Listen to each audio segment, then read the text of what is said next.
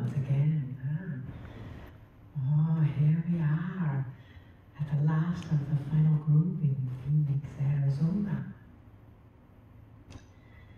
Dearest beings of light, you have activated the planet. You've activated your heart and your soul. You have indeed activated the energy, shifting into the consciousness of 2020. We had a dear friend who brought in another metaphor for 2020. You know, we believe that this year is about self-mastery. Mastering who you are. A part of that is being able to see with 2020 vision. Good, huh? Thank you, Frank. In that energy that gives you clarity, that brings everything into focus. And as that brings everything into focus, you see and accommodate who you are as a part of this bigger picture of the planet. A few moments ago, you held the space for all of Australia with the catalyst of one soul who volunteered for that position. To be the catalyst to expand the energy to the families, to the animals, to the country that is in turmoil. As you breathe into that, some of you we knew felt almost the smoke of the fires within your lungs, because that is how the planet is working.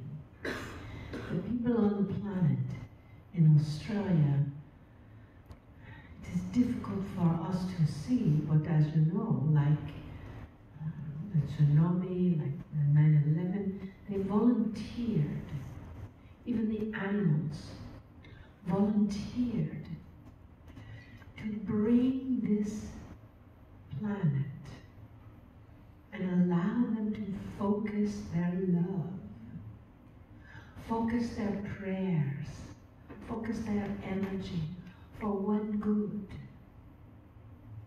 survival, for one good, heart-centered evolution. So it is no accident that it began or continued in the indigenous, maybe the first peoples on this planet. So we ask you, why does it take such a trauma to send love to the planet? Let us shift that paradigm and send love to the peoples on this planet always, daily, in your meditation, in your activation. When we first arrived here in 1999 through this little vessel, Maryland, that the Buddha calls a ball of light, we asked you to pay attention at 11:11 a.m. because that is a snapshot of your thoughts, that time of day. So we ask you once again at 11:11 a.m. every day, set your alarm on your phone to just take a moment and send love to this planet without the trauma of fires, without the trauma of shootings or war. Just send love to this planet at 11:11 a.m. and imagine what it will be like as that catches on and every person on the planet at 11:11 a.m. sends love to the planet. It happens every hour then, yes? Now, how do you send love to the planet when you're right here in Arizona, or you go home to your home and you've got all this trauma going on around you, and you're going back to work and you've got kids saying, it's time for lunch, got all of this other energy. You just stop, as we said earlier. Stop. Take a deep breath. In Thailand, our vessel Marilyn was in Thailand with her group in November. She's been there many times. And this was the first time she was taught how to honor the truly honorable. And we're going to teach you right now. And if you're listening to this virtually, you can still do this, or we will describe it to you. And then at 11:11 a.m., we're going to ask you to just take a moment for that, no matter where you are. You have your hands in the prayer position. They call it Y in Thailand. And those that are truly honored, like the monks and the king and queen, you put your thumbs on your forehead in that prayer position. And you thank them for their service, and you hold them in love. So breathe into that.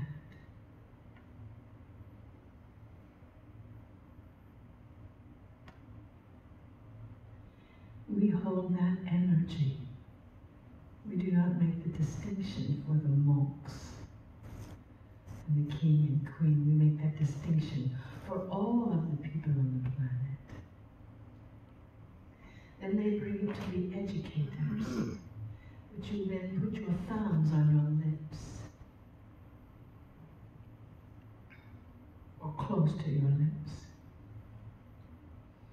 and you give thanks for their service. And then for the regular people walking around, you put your thumbs on your heart.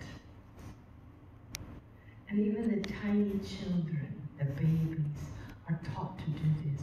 And it is a matter of honoring all of the people that they come in contact with.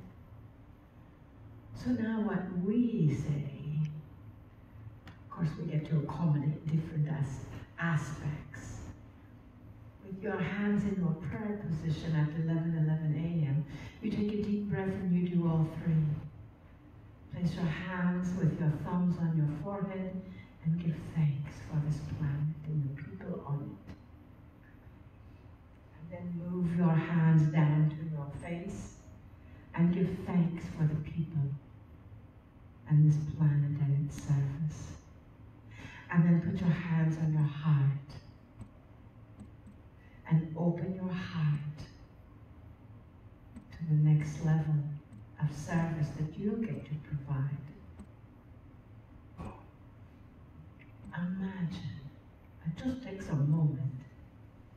Imagine you do that at your work, and someone says, "What in the world are you doing?" And you say, "I'm giving thanks to the people on this planet." You could do it too, and then they can do it. And then that person tells someone else, and that person tells someone else, and that person tells someone else. And it just takes a moment. Let us all do it together. Ready? Take a deep breath.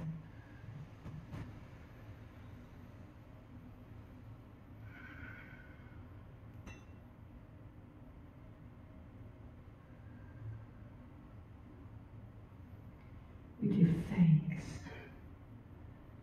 for the people on this planet, for their service, for the planet itself. We send healing, loving light to all, because all are in need of healing, loving light. We cannot decide what it is that they want or choose. Breathe now.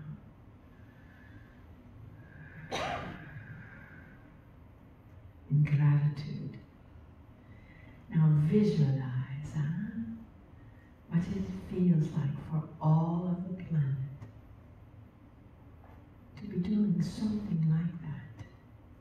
It may not be universal in some cultures. However, the prayer position in the hands is pretty universal from what we have seen across the planet. And it is not that you're praying to something or someone.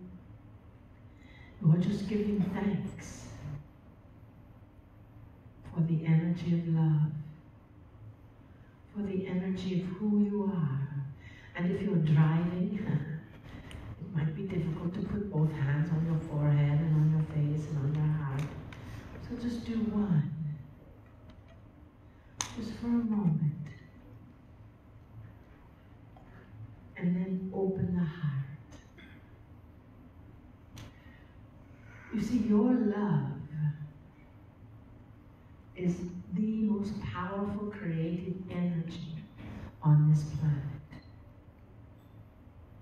The Master said, when two or more are gathered together, miracles happen.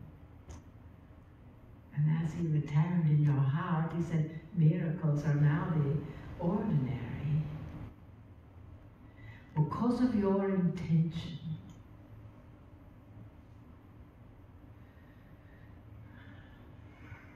Dearest beings of light, we thank you for volunteering to come here to this part of the world at this moment in time. We thank those who have volunteered to sacrifice their lives to bring the awareness of love into oneness.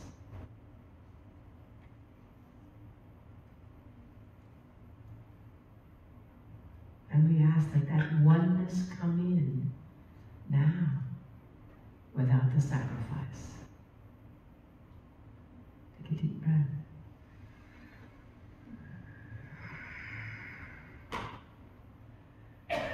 We love you so much. We honor you.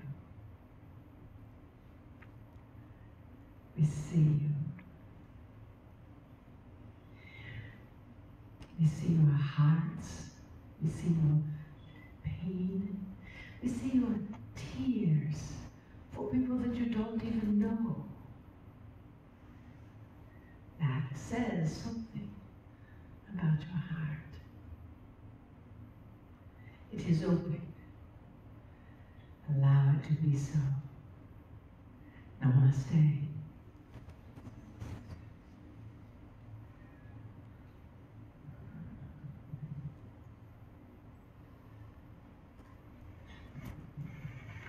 Greetings, dear ones, of Kryon of Magnetic Service. The last message of the day of the weekend. These beginning weeks of 2020.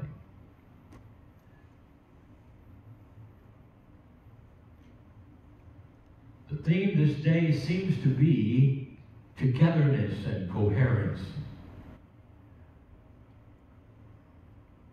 A theme that you would think is not that new. But what I want to tell you that in today's energy, it's very different. For many years, if not centuries, there have been those who understood the light that would come together, sometimes secretly, sometimes openly, depending upon the culture where they were and whether they were part of a system. And they would, what I will call, hold vigilance for the planet. And there would be the same kind of thanks that Adirondack has asked for. There would be prayers for those who were suffering, or perhaps during the wars. There would be a lot of sending of energy, good thoughts represented. What we wish to tell you, dear ones, is not a new idea. That together, you are powerful. And that your thoughts did something. They went someplace, somehow. But now, suddenly, with the appearance of this new energy, there is a formation, perhaps of that which is before you in a succinct manner that is starting to make sense of why it works. And when you start to understand that there is a system involved, and suddenly the system is graduating to a place where you can feel it and understand it and work with it, it makes a difference. But more than that, today your thoughts, old souls and light workers who wish to listen to this, have more power than they've ever had before. Power. The power to go someplace and soothe. The power to be recognized all across the world by those who don't even know what they're feeling. Now you know about the field, and you're beginning to measure it and beginning to talk about it. Now you know about the nodes and the nulls that have only recently been matched. That's a machine, dear ones, an esoteric, beautiful machine. And I want you to think of something, a metaphor of that machine pouring into this planet, a coating. Perhaps you can see it in your own metaphysical, metaphorical eyes, a coating. And the coating we're going to call transference, and it goes all around the globe and coats it with something new. That coating of transference is an allowance that has never been there before for an energy that has also never been there before, where the thoughts and the prayers and the manifestations of a few can change the whole planet, where coherence is so much easier, and where the few can start to generate something like this group or those listening, where not only is peace being sent to soothe the hearts and the souls of those who need it around this planet, but also compassion. And then information. Not raw information like in a book. I'll call it the information of love. What it's like to be able not to just be soothed, but to have the tools to continue that and come out of things faster and easier, grief and hardship. It's new. And so this exercise that you went through just a moment ago, beautiful, where you were asked to have planetary influence, is no longer what it was. I'm telling you that it's only months old. A coating of transference, a new word in that context, means that the transfer of energy is instantaneous. Goes around the planet from a few to the many, and they feel it. Almost so much that they can see you doing it. They can see the hands raised in prayer and thanks, and something happens. The field is affected, the potentials are changed, and the lives that are lost start to mean something. That's who you are. It's only begun. And there will be experiments conducted, like there have been in the past, with amazing results, about how your energy of compassion is transmitted almost instantaneously to those who need it all around this planet.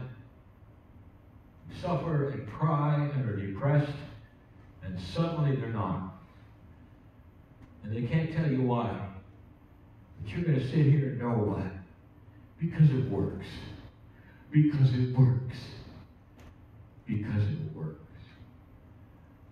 Welcome to a new world where you mean something. And if you're one who sits here and has very little self-worth because of the things you've gone through or those who told you things, I want to tell you something. This alone establishes your worth. No matter what age you are, or your gender, or who you think you are, old soul, you've been through it. That creates wisdom, energy, maturity, and an engine of transmission of peace and beauty. Makes a difference and goes right on that new grid. That's who you are. I want you to think for yourself that you're standing tall. You mean something. It's why you're here. I want you to take that home with you. And when you think of these things, in order to then place compassion on the grid, I want you to see results. I want you to visualize someone in trouble who then isn't. Someone who is suffering with grief who then suddenly isn't. Because they have something that's overcome them. And they don't know what it is, but they're feeling so much better about themselves and life and what's happened. And you can sit there alone in your bedroom and smile and say, it works. Because it does. Something very old, a principle, a prayer of sending energy is now becoming something you never expected. That is one of the reasons the nodes and the nulls are here. And that is another reason why the consciousness of this planet is raising. It's all about helping the planet and others. It's starting to go beyond that metaphysical idea that you had that's so strange to many about thought making a difference and you making a difference. Welcome to a new energy, dear ones, that you control. The energy of compassion, love, and transference of energy. It's very needed right now on this planet. Stand tall in your worth. That's who you are. That's who you are. I'm Kryon, in love with humanity. You're getting a better idea why. And that's enough for now. And so it is.